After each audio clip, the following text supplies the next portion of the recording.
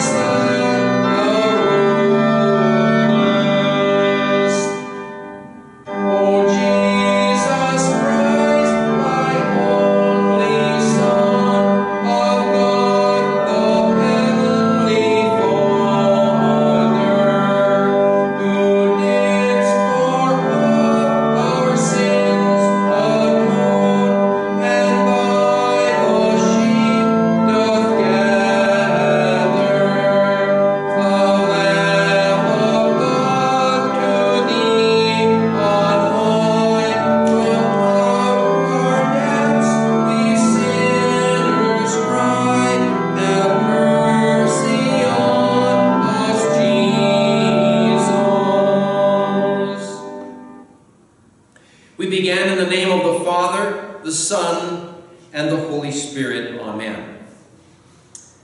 And we confess, beloved in the Lord, let us draw near with a true heart and confess our sins unto God our Father, beseeching him in the name of our Lord Jesus Christ to grant us forgiveness. Beseeching him in the name of our Lord Jesus Christ to grant us forgiveness. Almighty God, our Maker and Redeemer, we poor sinners confess unto thee that we are by nature sinful and unclean, and that we have sinned against thee by thought, word, and deed. Wherefore we flee for refuge to thy infinite mercy, seeking and imploring thy grace for the sake of our Lord Jesus Christ. O most merciful God, who hast given thy only begotten Son to die for us, have mercy upon us, And for his sake grant us remission of all our sins, and by thy Holy Spirit increase in us true knowledge of thee and of thy will, and true obedience to thy word, to the end that by thy grace we may come to everlasting life through Jesus Christ our Lord. Almighty God, our heavenly Father, hath had mercy upon us, and has given his only Son to die for us, and for his sake forgives us all our sins. To them that believe on his name he giveth the power to become the sons of God, and has promised them his Holy Spirit. He that believeth and is baptized shall be saved. Grant this, Lord, unto us all. Amen. In our first lesson, through this dramatic appearance of the Lord, allowing Isaiah to experience more vividly the awesome glory of the Almighty God, now with every trace of self-righteousness destroyed, Isaiah was truly ready to appreciate the purifying power of God's promised Messiah.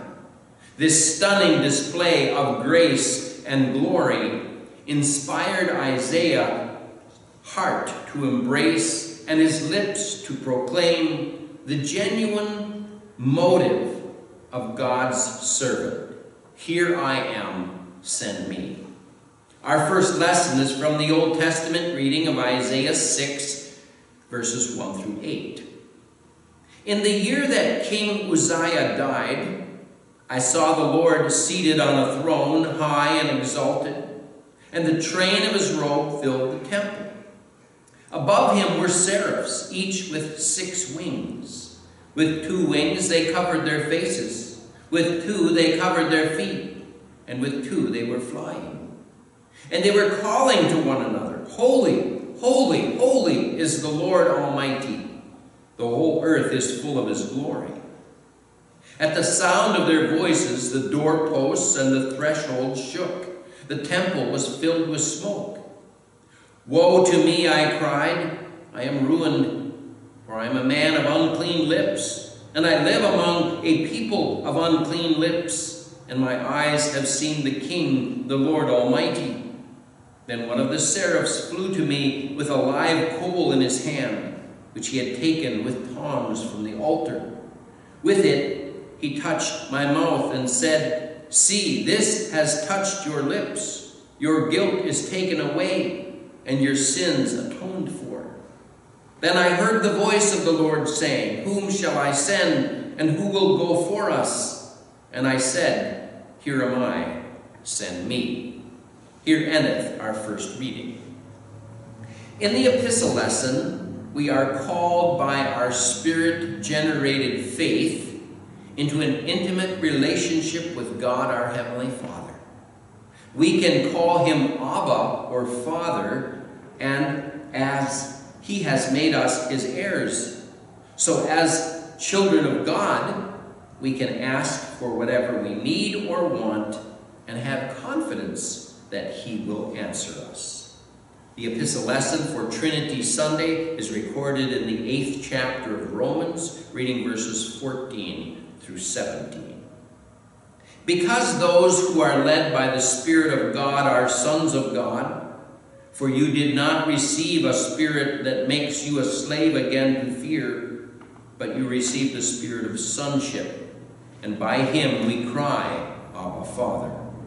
The Spirit himself testifies with our spirit that we are God's children. Now if we are children, then we are heirs, heirs of God and co-heirs with Christ, if indeed we share in his suffering, in order that we may also share in his glory. Here endeth our epistle, and we join in singing the confession of our faith in the words of hymn 252, We all believe in one true God.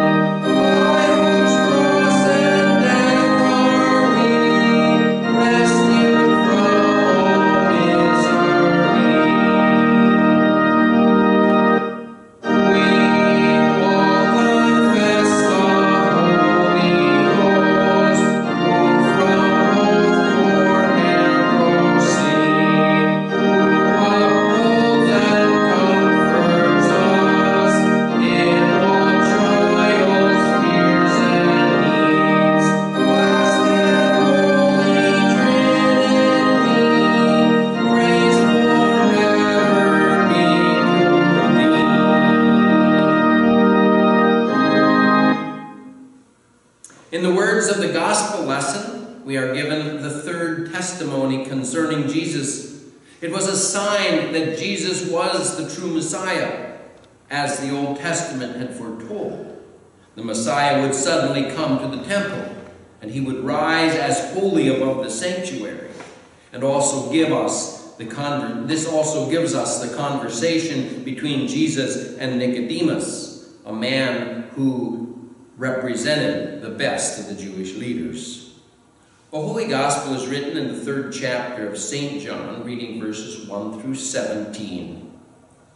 Now there was a man of the Pharisees named Nicodemus, a member of the Jewish ruling council. He came to Jesus at night and said, "Rabbi, we know you are a teacher who has come from God. For no one could perform the miraculous signs you are doing if God were not with him." In reply, Jesus declared, "I tell you the truth, no one can see the kingdom of God unless he is born again." "How can a man be born when he is old?" Nicodemus asked. "Surely he cannot enter a second time into his mother's womb and be born?" Jesus answered, "I tell you the truth, no one can enter the kingdom of God unless he is born of water and the Spirit. Flesh gives birth to flesh, but the Spirit gives birth to spirit. You should not be surprised at my saying, 'You must be born again.' The wind blows wherever it pleases. You hear its sound, but you cannot tell where it comes from or where it is going. So it is with everyone born of the Spirit." "How can this be?" Nicodemus asked. You are Israel's teacher," said Jesus, "and you do not understand these things? I tell you the truth, we speak what we know, and we testify to what we have seen, but still you people do not accept our testimony. I have spoken to you of earthly things, and you do not believe. How then will you believe if I speak of heavenly things? No one has ever gone into heaven except the one who came from heaven, the Son of Man. Just as Moses lifted up the snake in the desert, so the Son of Man must be lifted up, and everyone who believes in him may have eternal life.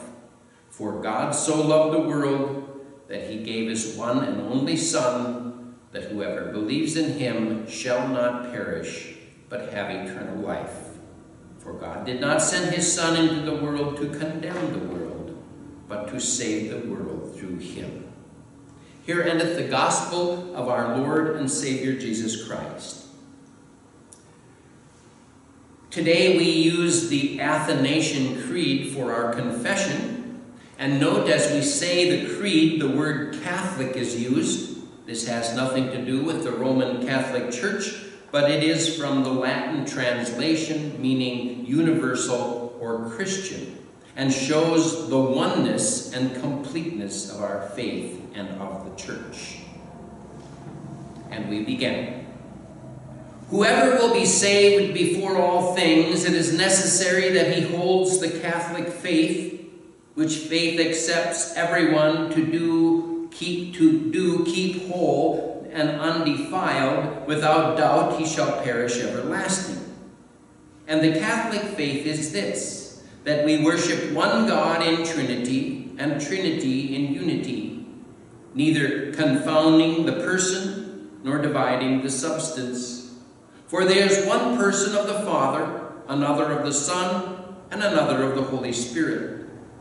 But the Godhead of the Father, of the Son, and of the Holy Spirit is all one, the glory equal, and the majesty co-eternal. Such as the Father is, such is the Son, and such is the Holy Spirit. The Father uncreated, the Son uncreated, and the Holy Spirit uncreated. The Father incomprehensible, the Son incomprehensible, and the Holy Spirit incomprehensible. The Father eternal, the Son eternal, and the Holy Spirit eternal.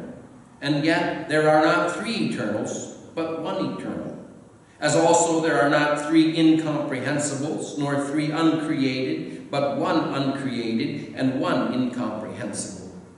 So likewise the Father is almighty, the Son almighty, the Holy Spirit almighty.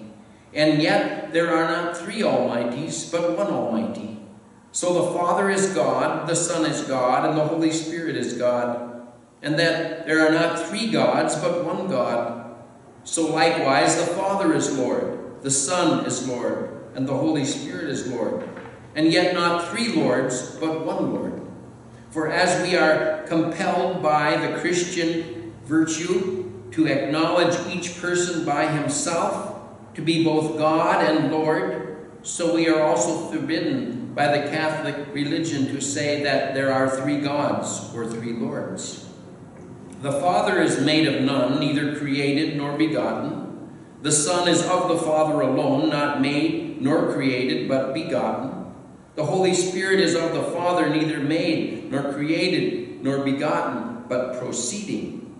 So there is one Father, not three fathers, one Son, not three sons, one Holy Spirit, not three Holy Spirits. And in the Trinity, none is before or after another. None is greater or less than another. But all three persons are co-equal together and co-eternal, so that in all things, as is foresaid, the unity in the Trinity and the Trinity in unity is to be worshipped. He, therefore, that will be saved must think thus of the Trinity. Furthermore, it is necessary to everlasting salvation that he also believe rightly the incarnation of the Lord Jesus Christ.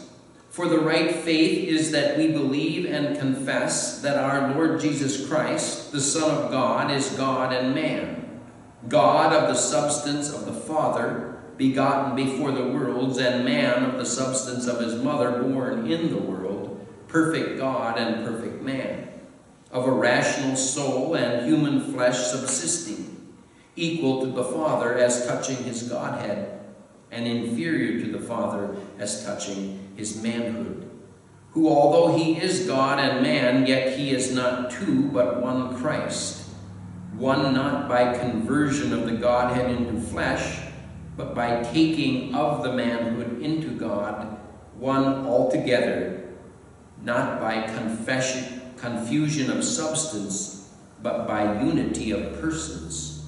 For as the rational soul and flesh is one man, so God and man is one Christ, who suffered for our salvation, descended into hell, rose again the third day from the dead. He ascended into heaven. He's seated at the right hand of the Father, God Almighty, from whence he shall come to judge the quick and the dead. At his coming, all men will rise again with their bodies, and shall give an account of their own works. And they that have done good shall go to life everlasting, and they that have done evil into everlasting fire. This is the Catholic faith, which except a man believe faithfully, he cannot be saved. Amen. We now join in our sermon hymn, hymn number 243, verses 1 and 3. Oh, that I had 1,000 voices.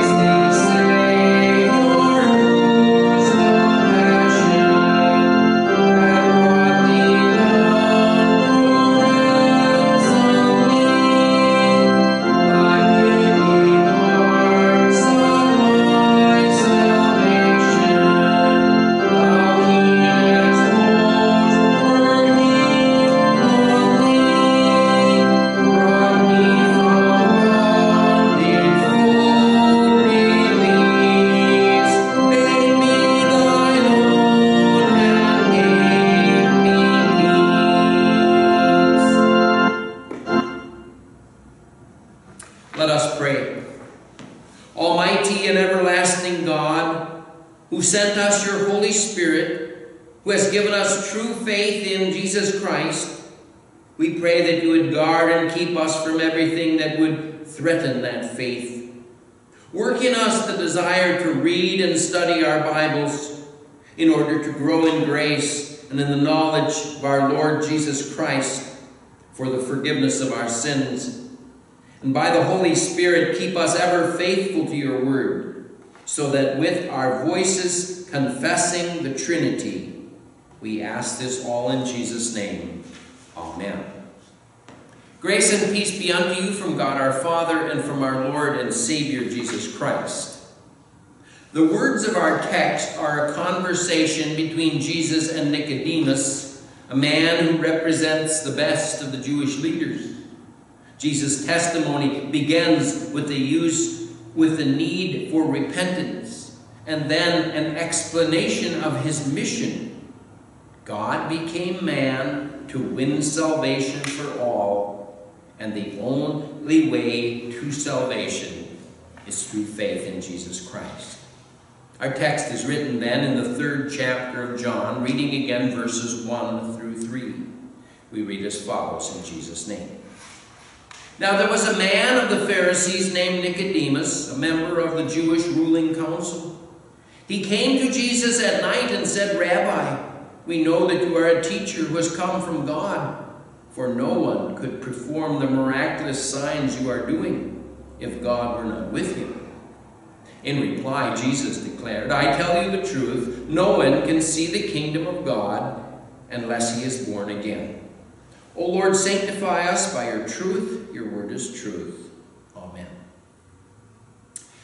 Nicodemus comes to Christ at night, fearful of his colleagues and fellow rulers of the Jewish people. There was increasingly hostility against Jesus that would soon exclude people if they confessed that Jesus of Nazareth was the Christ, the promised Messiah. Already Nicodemus knew that his visit to Christ would be frowned upon, but behind his conscious fears, Nicodemus did not understand the faith of which he was supposed to be a teacher for Israel. His sinful nature kept him blind from the truths of God that Christ had been teaching openly to the people.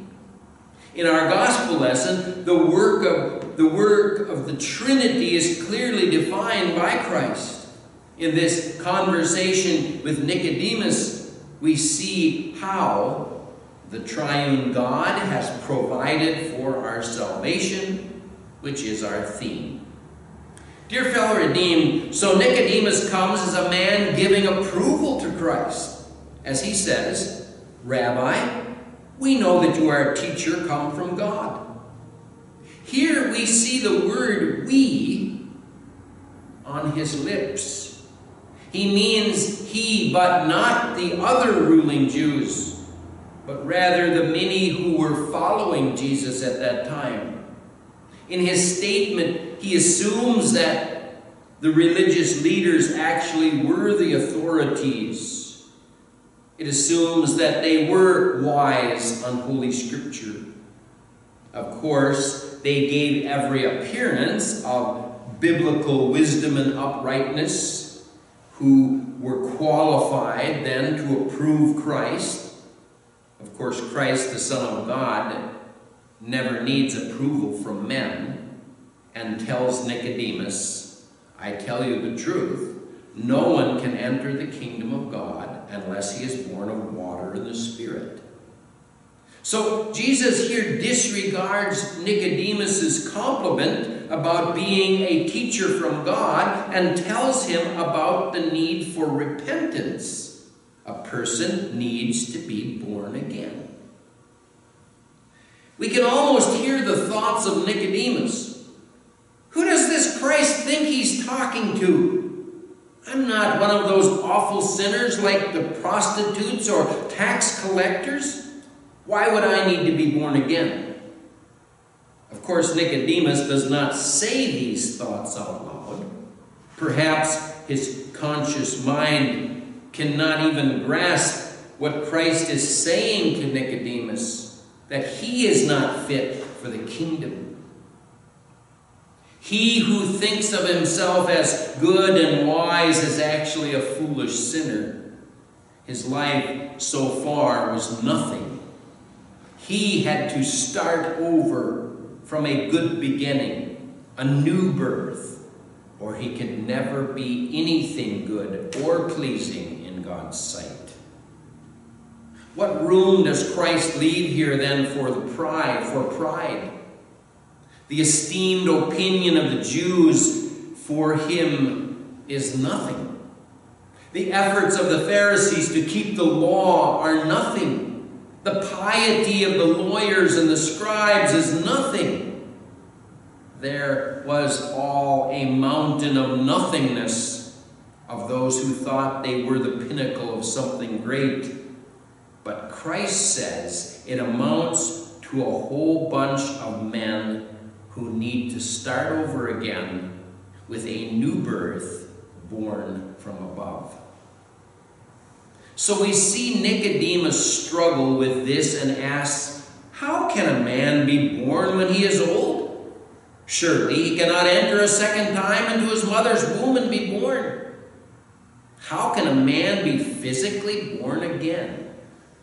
His blind foolishness misunderstands, or perhaps he simply stutters out a response, since he cannot speak the real issue, which is man's total worthlessness before a holy and righteous God. Christ says to Nicodemus, "Give up your old life, Nicodemus." Wise in his own eyes, he completely fails to grasp what Christ says, thus showing that he has no authority of anything.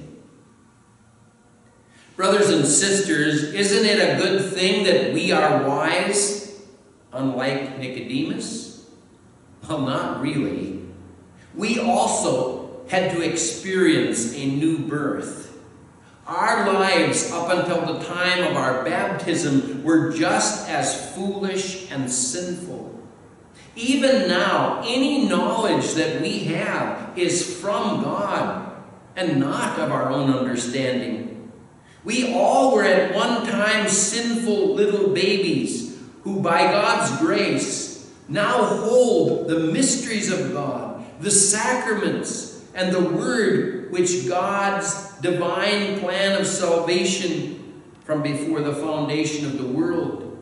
We still, like little babies, do not really understand except for the bare surface. These mysteries are beyond us.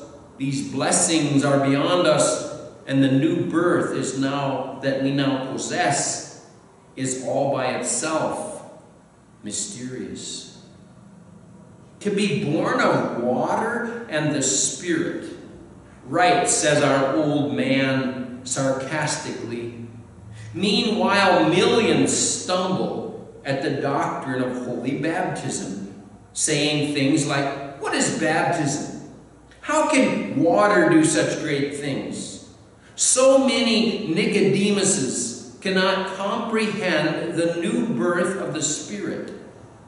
For it is only by God's grace do we confess the truth, as it tells us in 1 Corinthians 6:11. And such were some of you, but you were washed, but you were sanctified, but you were justified in the name of the Lord Jesus and by the Spirit of our God.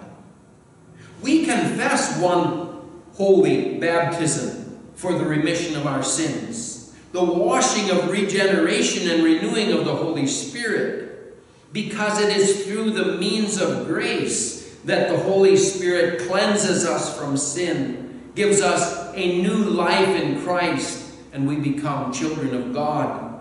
We have received the blessings of baptism, which are forgiveness of sins, life, and salvation. But let us not pretend that we are masters of this teaching, as if we are wise teachers like Nicodemus thought he was. We can quickly see how pride has no place for a Christian. And we should never think that we are something better than others and exalt ourselves over others. In Christ alone are we lifted up. So we should always lay ourselves low in humble repentance, cast out our prideful old man's boasting. For as Galatians 3:26 says, you are all sons of God through faith in Jesus Christ. And here's another mystery to offend the pride of our flesh: a serpent hung up on a pole. The Old Testament story is one thing, the miracle that our proud flesh might believe and understand. But then Christ reveals that he will be as the serpent. By looking to Christ, the new bronze serpent, we are saved from the venoms of sin and death and hell. There is offense there, since we wonder why the Holy Son of God would identify himself with a snake. But ever since Eden, the serpent has stood for evil. How can Christ take the place occupied by wickedness? But that's what he came to do. Not that Christ was at all wicked and sinful, of course not. But he took all our sins and all our evil upon his flesh. He suffered for you and me and for all men so thoroughly and comprehensively that he became sin for us.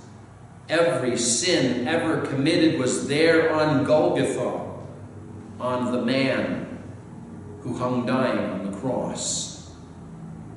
What an offense, yet what a mystery.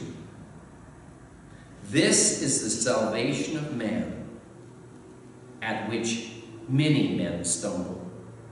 Who would believe something so ugly as a cross would be the purchasing of forgiveness? Who could see that this sprinkling of that blood is the propitiation to satisfy the wrath of God for man's sins? But that is precisely what it is. We cannot fully understand. Even now, our old man wants to reject and disbelieve. But by God's grace, he will keep us in this faith against our fleshly thinking. For in baptism, we are born of the Spirit, born of water and of the Word, born again from above.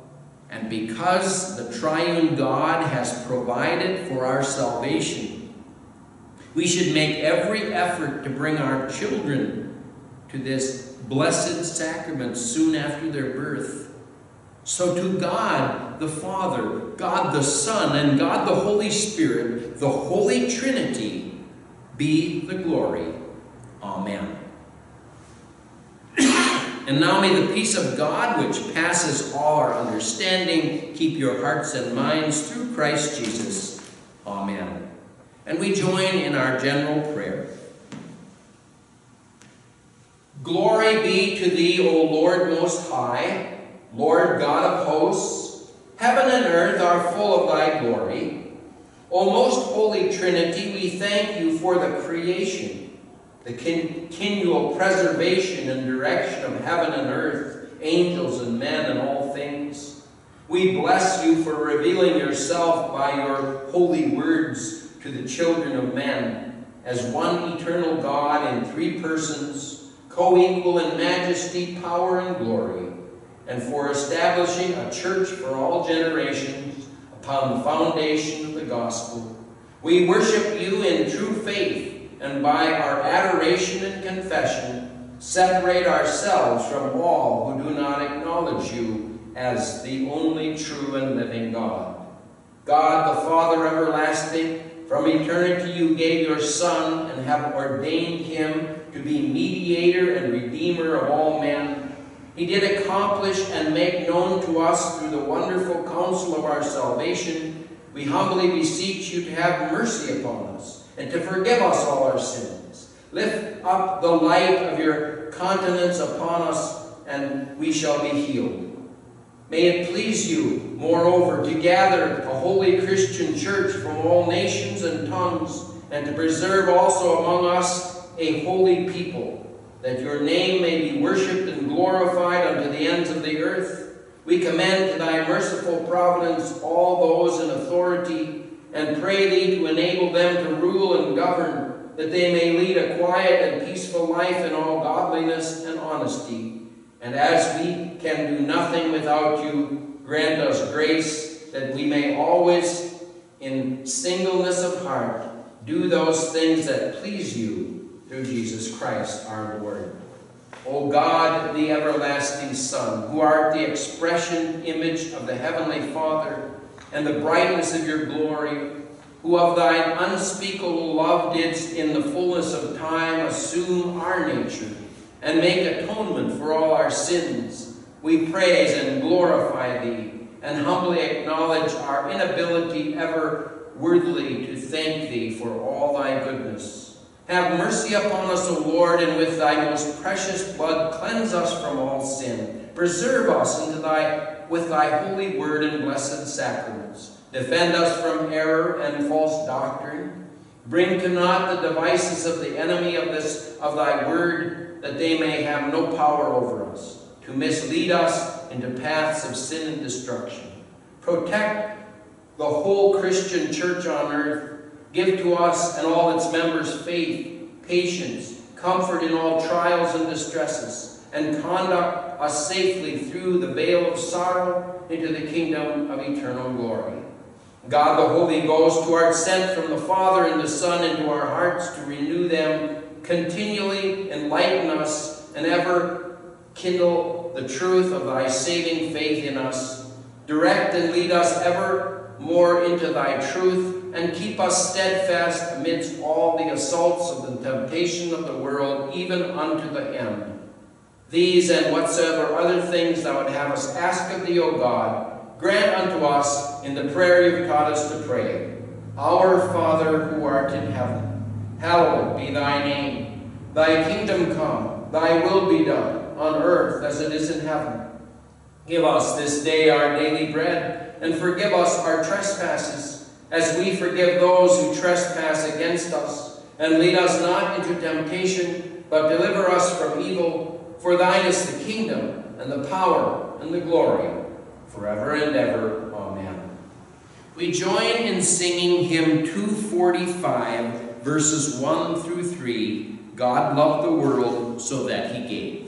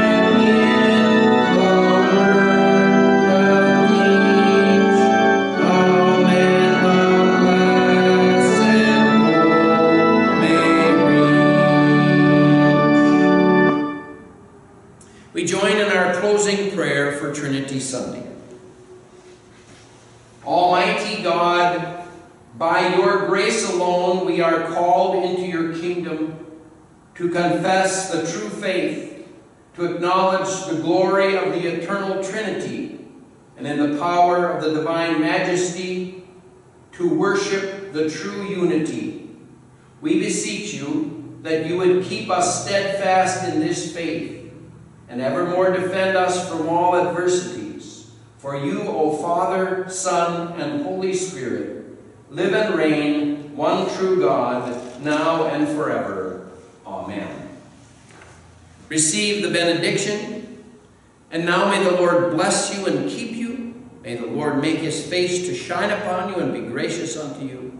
May the Lord lift up his countenance upon you and give you his peace. Amen. We join in our closing hymn 244, verses 1 through 3.